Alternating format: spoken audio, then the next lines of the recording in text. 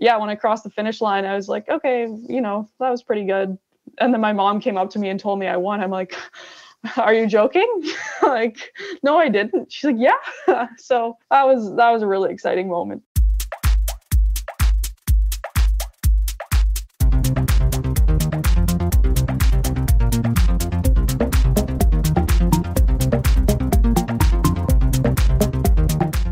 Welcome to the Canadian Cycling Magazine podcast. I'm Matthew Pioro, and with me is Matt Hansen. Welcome, Matt. What a pleasure to be invited once again. I think you're required to be here. I don't think it was like a written invitation. Did you get a written invitation? I kind of picked my own hours, to be honest. I'm my own boss, you might say. I happen to pick 9 to 5, though. That's just arbitrary numbers I like. I think some of that won't pass through the fact-checking department. Okay. Who's on the podcast today? Devon Clarke. Yes, I spoke with Devon Clarke. Listeners, you should know that name. It's maybe not one that you knew earlier this year, but Devon Clarke is the national gravel champion. She won Paris to Ancaster, the Southern Ontario race that also doubled as the national championships. And it's impressive to see some of the wins she's racked up this year. So if you don't know Devon Clarke, you will by the end of this podcast, because in my interview with her, we get into her background in sport, which did not start in cycling, and where she may be headed with the sport of cycling and gravel racing. That is all ahead.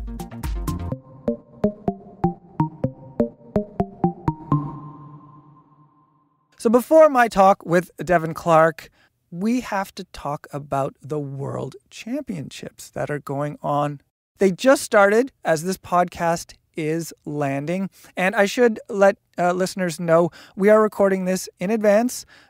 We are still finding out who will and will not be there. We should point out, too, by the way, that although at this point we don't know all the start lists, and when I say start lists, there are about 10 million start lists, because this year Glasgow is hosting every single discipline from road racing to artistic cycling to mountain bike to BMX, everything you can think of. So whoever is organizing this, Godspeed. That's all I can think, because it just sounds like a logistical nightmare, but I'm sure they have it under control. I have heard some people call it Lapartien's folly. That's the head of the UCI and his folly. Maybe he is...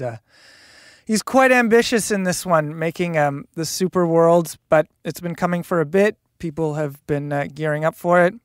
I think it's interesting, too, the fact that, I don't think ever you see, imagine a hotel room and, Jonas Vingegaard or something like that was walking by an artistic cycling. They've never met before. It's not like artistic cycling people hang out with road racers and vice versa. I think it's wild to see all these disciplines together. Hey, I know you. Hey, I know you. Right. It's like a veritable Olympic village for cycling, except for the cyclocrossers. Sorry, cyclocross. Wah, wah, wah. Well, I don't think that having cyclocross worlds in the middle of the summer, even if it's Scotland, would be that much fun. Maybe it could rain. It could rain enough. It's possible. It could be rainy and miserable. So as we are speaking, the downhill is underway at Fort William. This is a notable site. It has been a feature of the World Cup circuit for many, many years. Gracie Hemstreet won the junior women's race there in 2022.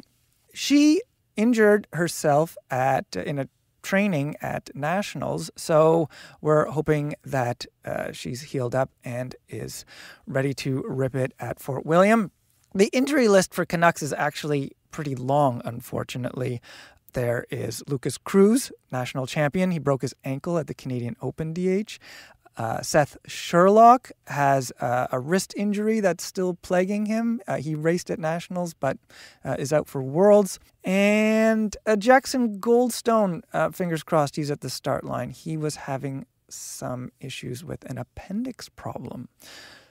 Finn Isles, you'll remember, is a junior world champion. He won in 2016. He, no doubt, has the elite rainbow bands in his sights. There must be a lot of rainbow jerseys there. I'm just thinking about that. There must be a busload of rainbow jerseys. Like, think how many rainbow jerseys there are in Scotland right now. There must be 300 of them, and all the different sizes and disciplines. Like, it's just like a cornucopia of rainbow. Argon CL times 10 million. Right. They're going to need to elicit the Care Bears to help them just build all those rainbow jerseys. Wow, you just dated yourself. Over to cross-country mountain bike. There's actually a really good preview of the course at Glentress Forest that was produced by Shimano and the UCI. Shimano, I'm not surprised, produced something well, but the UCI, you never really say, oh, there was something they produced well. Fine producers of content. But no, it's a great preview. The course looks really cool. There's lots of climbing. There are some gap jumps. And then the home stretch of that cross-country route, it looks very like flowy, bumpy, lumpy. I think it should be quite telegenic. Magali Rochette is bike packing all the way to Glentress Forest. She departed from Dublin on July 31st. So it's about 6 days. And then she is set to compete in the mountain bike marathon competition and the EMTB competition. This isn't the first time a rider has done some bike packing in preparation for the World Championships. Can you think back to who a Canuck famously prepared for Innsbruck? Oh, well, I was thinking of something even further back, but I was thinking of Swain Tuff riding to training camp, but that's not quite the same. Well, it is the inspiration for this. There's Swain Tuff's famously long rides, riding from BC down to California for a training camp. But through that, Rob Britton, I think, was partly inspired in 2018 to go on a about 2-week-long bike packing adventure from Calgary to Port Renfrew. It was about 1,700 kilometers. He started it 19 days before Innsbruck, so there was time to get that fitness into his legs. In Magali's case, I think this isn't so much training, but more an adventure added on to her competition at Worlds. And for sure, with 6 days to go, all of her training can be more or less done. So, but I think it's a neat idea. I mean, you see more and more people doing this. Even Wout, this year he went on a little bike packing, active recovery kind of trip with his buds. I mean, something you never would have seen in the old days. Some Belgian DS with a what? You can't ride bike packing. No, we don't do that. It's just not done. Now, as for cross-country riders who could do well at Worlds, Carter Woods is having a phenomenal season. He won both the short track and the XCO at the Val di Sole World Cup. And of course, he's national champion in both the short track and XCO. Another Vancouver Islander who is probably in contention to do something pretty good at Worlds is Emily Johnston. She was third at Nova Mesto in the Olympic cross country. And, of course, she's our national champion in under 23. Oh, I should mention that Carter Woods is an under 23 rider, but he raced up in the elite level for the national championships. We should really call him Woodsy, by the way. That would be a catchy name, Woodsy. Oh, yeah. No one uses that at the moment. That's just wide open. Yeah, Woodsy. Well, I guess Michael Woods is... people don't use the Rusty Woods so much anymore. No. Just him. It's not seemed to caught on. No. Anyway, other mountain bikers, it'd be good to see Jen Jackson there, Laurie Arsenault. Both of them have Maple Leaf jerseys, so it'd be cool to see them in contention for rainbow bands. And a junior star there, Ian Ackert. Yeah, it would also be good to see him mixing it up in Glentress Forest. And it's his last year of junior, too, so let's see what he can do. Over to para. Of course, you cannot mention paracycling without mentioning Shelley Gauthier. She has a long list of victories in the T1 races on the road. The last time she was at Worlds, last year, she was bronze in the time trial. But before that, she had racked up 16 World Championship titles in time trial and road race. So she's a phenomenal athlete, so it would be cool to see her in the mix. Next, track. There are a lot of Canucks who are poised to do something on the boards. Not least of them is Kelsey Mitchell. So far, the Olympic gold medalist in the sprint has not gotten the rainbow bands on the track. She got bronze in 2021, but the rainbow jersey has still eluded her. Could this be the year? Could this be the year? There you go. She's also likely to get onto the track with Sarah Orban and Lauriane Genet for the women's team sprint. They won silver in Milton. On the team pursuit side, on the endurance side, there is very likely we'll see Maggie Coles-Lister, Sarah Van Dam, likely Erin Attewell, Adrienne Bonhomme, and Ruby West.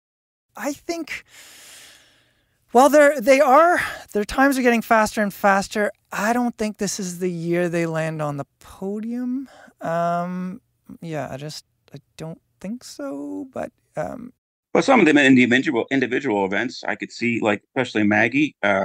After all the road riding she was doing, her kick is still there. I could see her have a good ride in one of the individual events. So we'll see. Definitely in one of the individual endurance events. Over onto the men's pursuit. In Milton, we saw Dylan Bibick, Michael Foley, Matthias Guimet, Carson Matern racing on the boards. All very strong riders, all up and coming. Some of them already are world champions. Some have done pretty good so far. Yeah, quite experienced. However, the team pursuit for those guys is still developing and gelling. I think I mentioned they were 5th in Milton.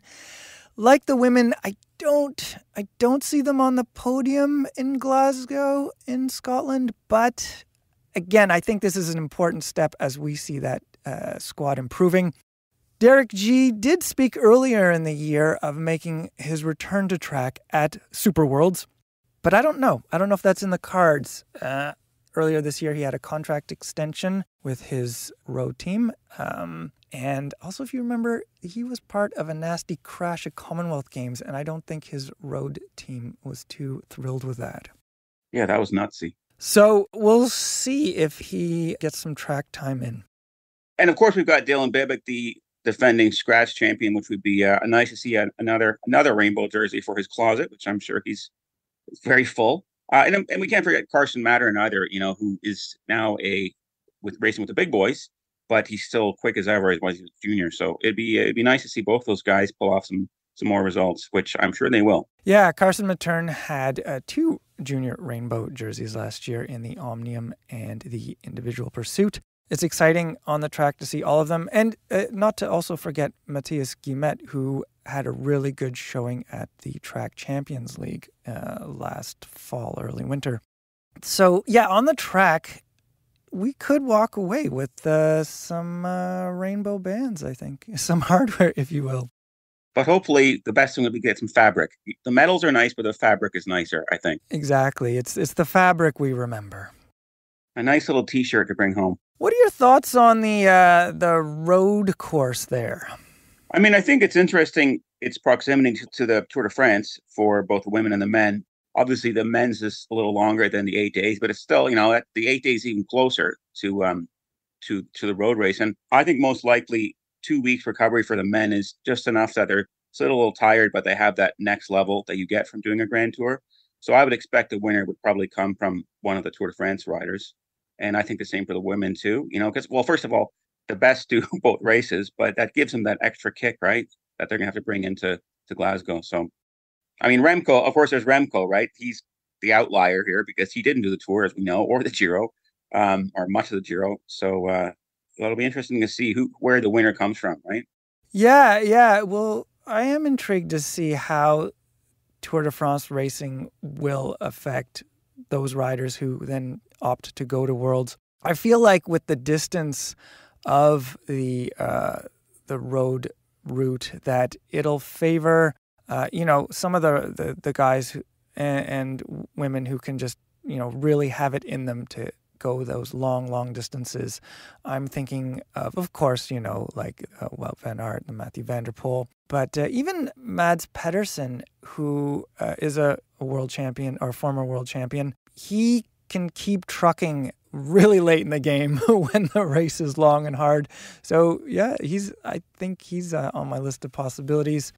I think that Vanderpool and Van Aert, they've had relatively quiet seasons, relatively, very relative. I mean, their Tour de France certainly wasn't what it was over the past few years. So I think they're probably pretty hungry for the win. But there's also Remco, right? So yeah, and I think by quiet seasons you are conveniently skipping over the Spring Classics. Yeah, I mean, when I say quiet, I don't mean quiet. I mean, but when you think about the Tour, right, kind of thing. I mean, Wout didn't win a stage; he only got second. And Vanderpool did obviously win the lead-out competition, but he still didn't win a stage. So I'm sure they've been kind of targeting the Worlds anyway. I think your hunch is very right. In terms of Canucks who could be in the mix, I really don't know. Like maybe someone like Hugo Hull or Guillaume Boivin, who, have proven themselves on either long, hard one-day races or late in a Grand Tour, that they still have, what it takes to be up at the front. And again, that name, Derek G., if the Giro is any indication of his... Maybe he'll get a silver. Oh, boy, would that be amazing? Sorry, Derek. No offense. Silver's pretty good. No offense, Derek. But or maybe he'll just be in the break. No, but joking aside, his endurance is phenomenal. So maybe that will serve him here. And then for him, maybe this is good training for Montreal and Quebec if he is to go to those races. I know he would love to do well there. Those races were an inspiration to him early on. So who knows? On the women's side, it's the familiar names. I'm thinking Demi Vollering, Lotte Kopecky, Marlon Reusser, who, are probably the strongest contenders. Marianne Vos, maybe you can never count her out. Annemiek, you can never count out. Exactly. Annemiek van Vleuten always has to be mentioned as a contender. For everything. For everything. Even artistic cycling, probably. If she tried that, she'd be good at that. Canucks, who could be in the mix? Obviously, Allison Jackson. I don't know if it's suited for Olivia Burry as much, but because it does, it's a one-day punchy race. But then again, who knows? I mean, the World Championships are always so unpredictable, as predictable as they seem. So for sure.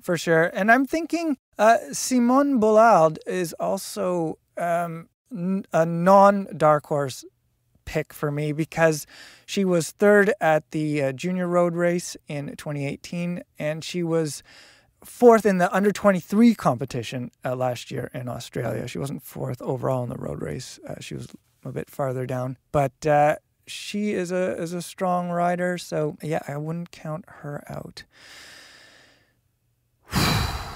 Super Worlds.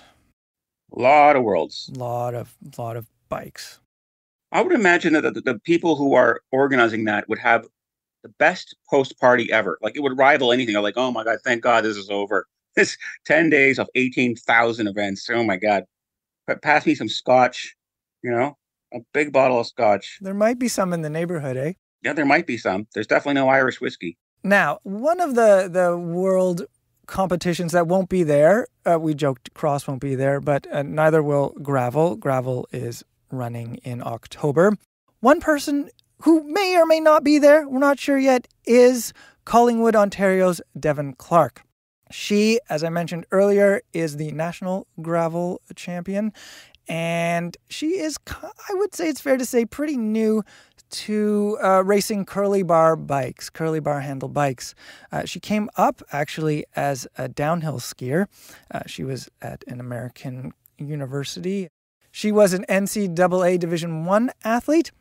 And in the last 2 years, however, she's in her late 20s. In the last 2 years, she has really taken to gravel and a little bit of road, I would say.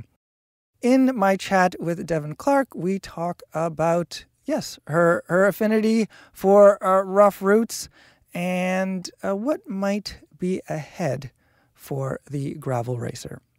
So without further ado, here's my talk with Devon Clarke. Devon Clarke, we're speaking a few days after you finished first in your category at the Reggie Ramble. That's a tough gravel event in the Trent Hills of Ontario. You took on the longest route, which is about 200 kilometers. First, congratulations. Thank you. And secondly, how was it? How was that race? It was a tough race. It was the longest ride I've ever done, gravel or road. So it was a great experience, seeing a race that long, because I'll have a few of those coming up. It was good. It was 3 out of 3 gravel races now that I've been rained on. So I've been having some luck with that. But overall, it was a great event. Reggie put on a really good event, and it was a blast. I love that. You keep bringing the rain to all these events. So I guess you've got a lot of bike washing to do after the end of these victories. Oh, yeah. Bikes, clothes. It's the mud just is stuck in my car now. Oh, nice. Nice. A true gravel racer. I did the race last year. I did the shorter distance, around 120. But the way it's structured is it's loops, and you come into the start-finish. You probably came through the start-finish barn 2 times or 3 times? 3 times, because then we came through at the end. But yeah, that was a great part of the race, was the loops. I really enjoyed that, because then, you had all your waters set up. So whenever you finished a loop, each one was about 65K. So you could just switch out bottles, and it made it way easier for like having that as a feed zone. Totally. But as a writer at Canadian Cycling Magazine warned me before I did that, the temptation when you get in that barn is to stop can be high if your motivation is flagging. Was your motivation high each time you passed through the barn? It was pretty high, but by the time we're going into the last loop, it's like, okay, I don't have enough waters left for my last round. And it would be nice to, take some more time right now. But I was pretty motivated to go and race and, feel what it'll be like when I don't have the opportunity to easily switch my bottles when I'm in a longer race or bigger race that doesn't have the loop. So it was, an easy decision to keep going. I appreciate that. For me, I kind of took my time a little bit. I kind of stuffed my pockets with my snacks a bit slowly, and I thought, okay, let's go. The Ramble is also known for its ambushes. You turn a corner and then suddenly there's a very steep, usually gravelly incline. How did you find those features? They were tough. more ambushes than I expected, which I realized I need to work on some of my technical skills on that. But yeah, it kept you on your toes. So you've not only won the Reggie Ramble, but the Blue Mountain Grand Fondo in June. And another notable win, which is probably what put you on most people's radars, is Paris to Ancaster. That's the classic Southern Ontario gravel race. That was also the National Gravel Championships this year. You, along with Evan Russell, are the first national gravel champions. What's also striking is that your first bike race was only in April 2022. That was an Ontario O-Cup road race. You won the women's Elite 3 category there. Last summer, you became the provincial road champ. You're 29. And I want to get into your history with bikes and what has led you to racing them just 15 months ago. I guess to give a bit of my background, so I always rode bikes for fun, but like I was an athlete growing up. I was a alpine ski racer. So I raced downhill, super G slalom, and then went to college and raced D1 down in the States. But I was always biking, but it was more like, once a month kind of thing, just for fun, or like cross training in the summer. And then in the last, like you said, 15 months, like 2 years, I just started to get more into it. When I started working, I wanted to stay fit, and I loved being outside, and I was mountain biking at the beginning. And then I bought a gravel bike. I'm like, okay, I'm enjoying like the longer distances, and whenever it rains, I couldn't mountain bike. So started doing that more. And then right around that time, I had met my current fiance, and he was really into road. So then, it worked out well, because the two of us just started riding a ton together. And for me, I needed to keep up with him, because he was much stronger at riding than I was. So it kind of started out just trying to keep up with him. And then once I started getting faster, I'm like, okay, well, maybe I'll start racing because I think I'm, starting to get pretty good at this. So that's kind of how it all started. Also, it worked out well because he owns a gym called Chalks in Collingwood, where we live. So he does a lot of he does all strength training at Chalks. He does VO2 testing, and he also does programming for cycling. So he's a pretty good partner to have to help me get faster on a bike. All stars kind of aligned to start racing, and I'm happy I've had the success so far.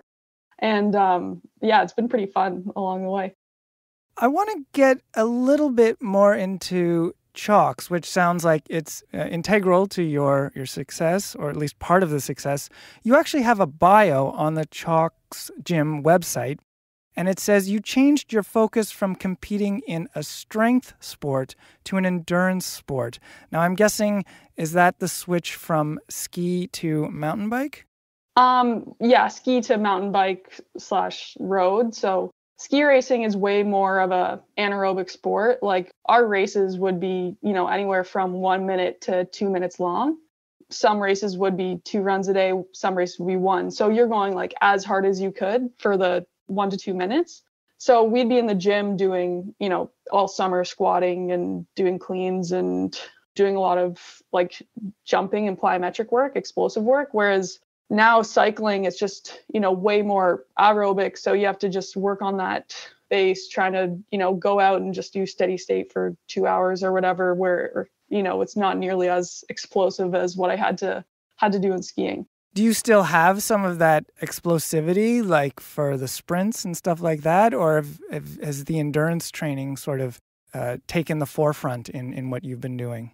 I'd say I still have it. It was never my strong suit. And I think that's why I was never able to reach my goals in skiing that I was able to achieve. But, now luckily I think I'm in a sport that's probably better suited for my, where my strengths are as an athlete, which I think is more my aerobic abilities and my VO2. So, now I have a better sport to work at. But the explosivity, for what I worked at for so long, is still somewhat there, I'm sure. I find this super interesting because this interview follows one I just had with Casper Woolley that ran on the podcast. And he started out as a downhill skier and he transitioned into enduro mountain biking. Finn Isles, the downhill mountain biker, was also a skier. Yeah, they're both from Whistler, aren't they? Yeah, or Squamish and Whistler. Yeah, they're both from out west. Yeah. And I remember speaking with Casper about speed tolerance. So there's sort of a bit of a match there between his gravity cycling and the downhill. In your case, you were, as you mentioned, a Division I athlete, NCAA, alpine skier. Do you find there's anything that you can take over from your previous athletic pursuit to cycling, or is it more general, like you just know what it is to train and work on technique and skills? There's probably a little bit the speed aspect of it is a positive for when you're doing downhills or anything. We used to go 130 kilometers an hour downhill on skis. So speed isn't too much of a factor, which is a nice thing. That would be the biggest. And I think also just the competitive nature of it, just knowing to be confident and going into a race and know what you've done for your training and you've worked hard, and the mental side of things definitely is a positive that I could roll in from skiing. But those would be the two biggest sides of it. Now, let's return to your mountain biking for just a second. You still mountain bike, as you mentioned. What is mountain biking, or how does it fit into your cycling universe? Right now, mountain biking is more just my fun training, I guess. I'll go out with my dog, Reggie, and we'll go on rides, which is pretty fun. There's some great mountain biking in Collingwood, so when I have days where I'm just trying to enjoy and not focus on my training too much, that's when I like to mountain bike the best. Mm-hmm, mm-hmm. Now, we should note that Reggie, your dog, is not related to the Reggie Ramble. There's no connection there. No, different Reggies. Different Reggies, okay. As we mentioned, you've done road and gravel racing. It seems lately you're doing much more gravel. I'm guessing you like that discipline better, and if so, why is that? Yeah, I'd say I like gravel better. I find it a little more laid back. Like there's a few things. One, it's great because my fiance and I can go to the races together since men and women are both there, which is a huge positive. I've found a lot of the gravel races at the finish. It's, you go and you get a burger and you gotta hang out and have a beer and chat with people. It's, a little bit more of an event. Whereas a lot of the road races, I feel like you kind of finish and get in your car and pack up and leave. So I think just the whole event itself is more fun. And I think for like at least the gravel races I've done, it's kind of fun being mixed in with the men because, you can work with them and the races tend to be bigger too. Whereas a lot of the road races I've done, there's not a huge field of women in them. So you only have, 10 to 20 women racing, except for when I went out to nationals, road nationals in Edmonton. That was my first kind of real experience of road racing, which was a lot different than what I've done in Ontario. And that was a lot of fun, but I still think the gravel, just the laid back nature of it's a little nicer. Now let's get into some of the gravel races you've done this year. I'm thinking Paris to Ancaster. It was your second time doing that race. What was your plan going into that event? So going into PDA this year, since I had done the course, it definitely helped knowing what was coming up. So I knew for the first, I think it's about 30K, you're in a pretty big peloton and you're going fast. And then I know coming up that you end up on like a rail trail that's, you go like side by side. So there's a bit of a climb and then it's like quick, like 30 seconds. And then you get on that. So I knew, okay, I need to stay at the front. And basically I was like, okay, where's Magali Rochette and where's Ruby West? Because I knew they were the two other like very strong women in the race, and just basically tried to stay up with them and stay near the front. And then going out into that rail trail, I was like, okay, you need to be, again, like I said, near the front. Otherwise you'll fall back. And then all of a sudden you don't end up with a group of fast riders that you want to be with. So that was mainly my plan from the beginning. And then, I actually saw Magali go in front and I knew she was in front of me. And I was like, okay, too bad. So when I was racing, I didn't know she flatted. So I was like, okay, I think I'm in second. I'll just keep going with the group of guys I'm with. And when I crossed the finish line, I was like, okay, that was pretty good. And then my mom came up to me and told me I won. I'm like, are you joking? Like, no, I didn't. She's like, yeah. So that was a really exciting moment. Oh, that's excellent. I didn't realize it was such a surprise for you crossing the line. Yeah, I think I would have tried to put a different reaction on my face than I had after I see the photos. Right. Your finish line shot is not you with your arms raised in the air, I guess. No, I think it's just pure exhaustion. Like, okay, I'm glad I can, not be going through the mud anymore. So you have been the national gravel champion since April. What does that mean to you? It means a lot. It's really exciting. I was excited because my fiance surprised me with my Chalks team kit, like Team Canada national kit. So that was kind of fun. And I find it exciting to be able to wear the maple leaf on the kit. And I think it just gives me some confidence going into other races because I think, okay, I've been training hard and you did that win. And obviously you should have confidence moving into your other races and having those past results behind you, or, it's good to know for the future. The next race I want to get into was in June. It was the Blue Mountain Grand Fondo. This was on roads that you know well. They're right around your home in Collingwood, Ontario. Yeah. Did you feel more pressure with that race because it was a home game, quote unquote? A little bit, because I knew a lot of people in town were going to be out watching and, just in the cycling community. So like, okay, I need to make sure I'm doing well, but I knew it would be fun. And I had done the course like 2 or 3 times just to practice. So definitely added pressure. And the span between the races was a decent amount of time. But I knew if I raced well, I could, have a shot at doing pretty well. Now, like Paris to Ancaster, you had a pretty good idea of the tactics and the strategies you wanted to employ at the beginning of the Blue Mountain race. I think if I remember correctly, because we spoke a bit earlier for the magazine, a short story there. But if I remember, you knew the climb that you needed to be first up. Again, sort of getting a somewhat of a hole shot before some of the other riders. Was that how that race worked for you, the Blue Mountain one? Yeah, pretty much. So I had looked up the start list and I knew there was a handful of strong women in the race who, were from different countries internationally. So I had never raced against women like that. So it was interesting to just see have the advantage of being at home against them because I knew what to expect. But yeah, the first climb, I actually wrote it this morning. It's like a 5%er takes maybe 5 minutes to get up. And then you go straight into a 2-kilometer kind of single track, and it had rained. So it was slippery and muddy. Of course. So I knew I wanted to be the first woman through there because then I'd have the advantage again, like I said, of, getting in a fast group of guys. I saw one of the girls in the front, so I just did my best to hammer up that climb and, was the first woman in and did exactly what I wanted to do. And it played out well for the rest of the race. And Collingwood is like amazing gravel riding, but it's pretty punchy. So, you have a lot of steep little climbs, and it was 3 loops around the same thing. So, once you do it once, you know what to expect for the rest of the time. What I'm noticing is not only do you do the work, the training, that type of work that you have to do before an event, but you also seem to do the homework, checking out your competition, checking out the route. Is this something, again, that you maybe carried over from your skiing days, or have you always been sort of this kind of fastidious athlete?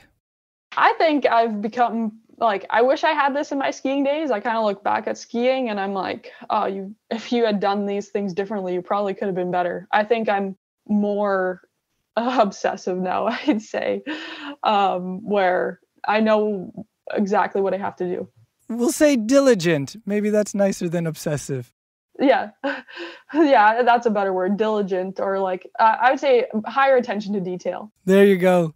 I want to do everything I can do in my abilities to do the best I can.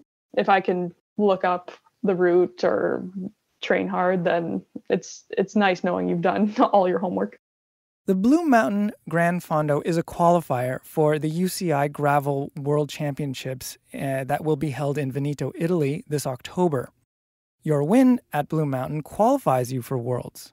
Will you be going to Italy? I haven't decided yet. It's on the maybe list right now. I'm just trying to figure out logistics and how it all works. But I'm deciding pretty much between that and another race in Colorado. So we'll see. I should probably figure it out soon. Yes, we're speaking mid-July, and you have a bit of time, but yeah, you might want to make a call. You mentioned earlier that the Reggie Ramble was your longest race to date. I think your Strava says it was 207 kilometers. Yeah. Tell me about your process of adding more mileage. Are you systematic about it? So for the further mileage, we have been doing training rides on the weekend that have been around 150K, gravel rides. I've been trying to add in some more hours on the bike, but it's also hard to go out for me with a full-time job and do a 200-kilometer ride every week, because it just, it's adding a full day of the weekend, or that's the only time you can do it. But given the training I've been doing, I think, I still was able to go in and do the Reggie Ramble and my body felt great. So I don't think it's necessary right now to add in the extra time or do those longer rides as a regular routine.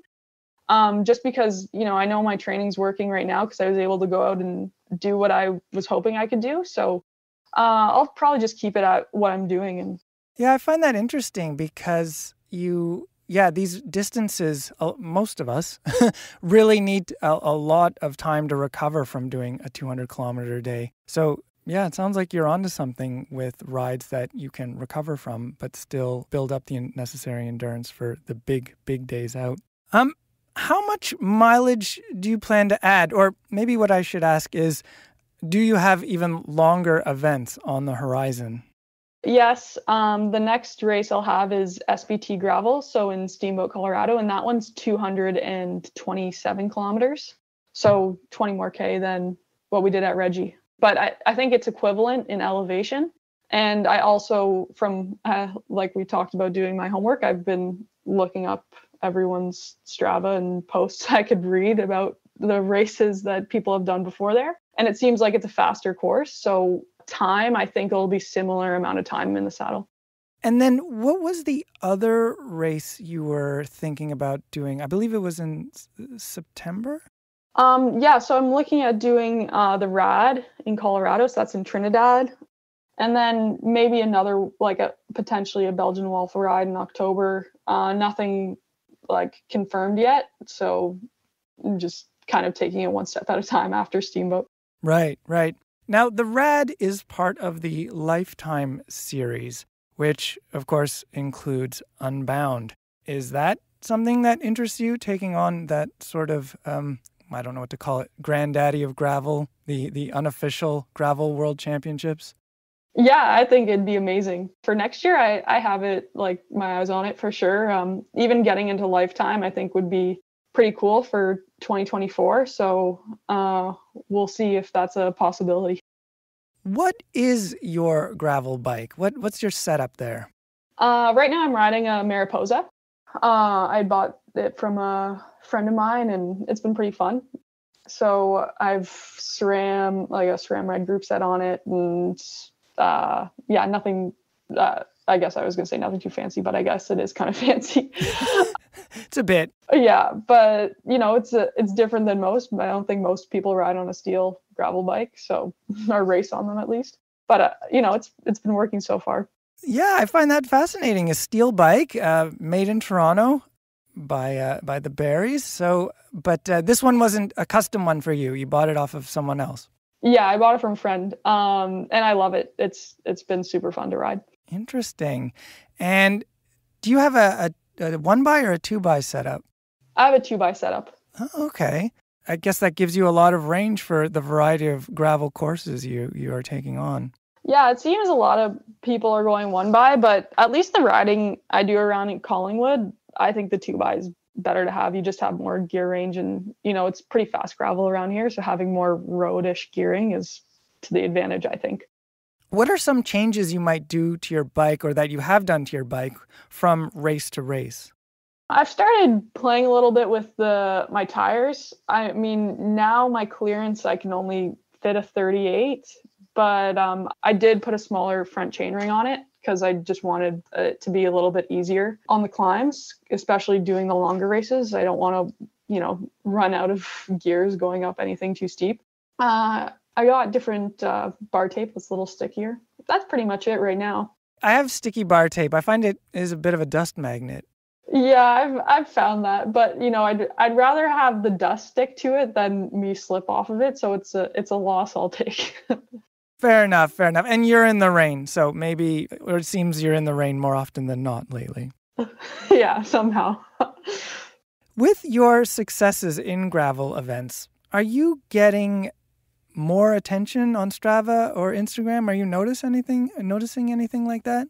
Yeah, it's been definitely a change to, like, I feel like after each event, I've had some more followers or, people commenting and things like that, which is, always nice to read nice comments. So it's funny how things have just been kind of taking off. You're getting gravel famous. Are there any sponsorship deals on the horizon? I don't know, nothing right now, but who knows, down the road, maybe. Right on. Finally, tell me about DC Cookies. So DC Cookies was a cookie business I started back in February. They're like my gravel cookies, I guess you could call them. So I've always loved cooking and baking. And whenever, I'd go out and try to buy like healthier snacks for either when I'm biking or just, at home and I want something. I found a lot of things are like high in fat, which I didn't want. I wanted more like carb and protein based. So, I just started experimenting with different treats, and I'd always send them to Chalks, like to the gym with my fiance for work. So anyway, I came up with DC cookies, which are high, like 6 grams of protein, 12 grams of carbs, and like 2 grams of fat. So came up with my perfect cookie and would send them to work with him. And all of his clients would say, hey, like, can we try them? And they'd just steal his cookies. So all of a sudden he had no snacks at work. But then they said, you should sell them. You should make these and sell them at the gym. So anyway, just started, bought a little label maker, bought the bags, and started that business. So I sell them at Chalks, and I actually just brought some bags over to a coffee shop called Social Summit House today for my first sales at a store, which is kind of exciting. I think they're like the healthiest treat with like the best taste you can have. I'm biased, but there's chocolate, lemon blueberry, and chocolate raspberry, and they're pretty good. Amazing. Rising gravel star and rising cookie mogul, both on your resume right now.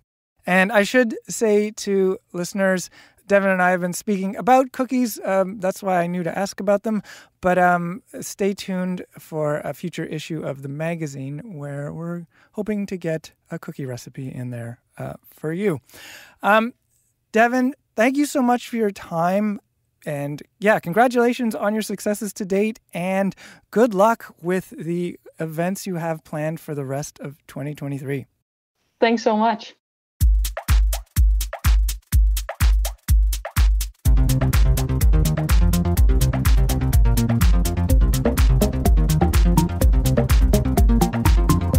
And that's the episode.